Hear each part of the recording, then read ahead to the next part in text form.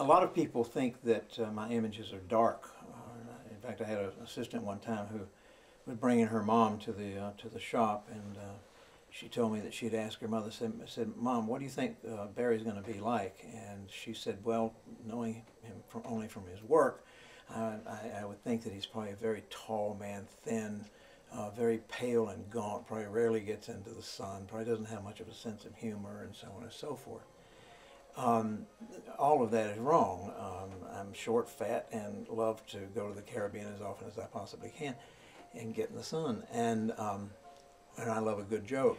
But the work itself, the engraving, seems to elicit from people a response that is dark.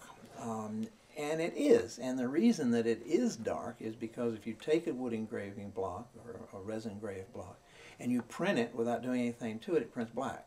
And I have a tendency to go towards darkness and emotional darkness in my work, more so than I do towards levity, shall I say.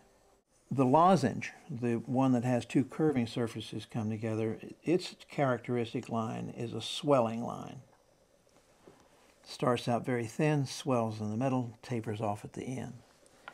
The graver, its characteristic line is a line of constant width, like so. And the burin, its characteristic line is very similar to the lozenge, except it's a little bit less subtle. There's this tool here that's curved like a bird's beak, and it's simply used to prick the surface. And those little white marks print.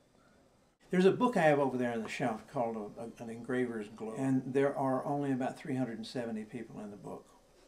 And that's about how many there are in the world that that are crazy enough to do this medium.